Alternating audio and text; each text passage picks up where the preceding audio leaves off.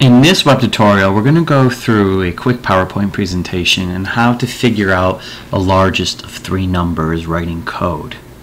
So if you know, we will have three integers called a with a value of 10, b with a value of 20, and c with a value of 30.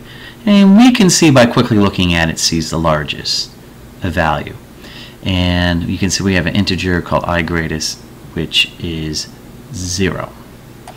And the first thing we need to do is compare a, is it greater than b?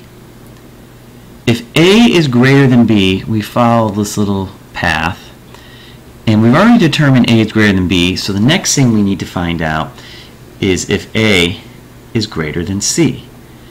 If a is greater than c, we can assume that a is the greatest number because we get to this point because it was greater than b and because it was greater than c. If a is not greater than c, we can assume c is greater. Now let's come up here and we say if a is greater than b and b is greater than a, we would do the false side. And now we need to check to see if b is greater than c. If b is greater than c, therefore we know b is the greatest. If b is not greater than c, that's false, then c is the greatest.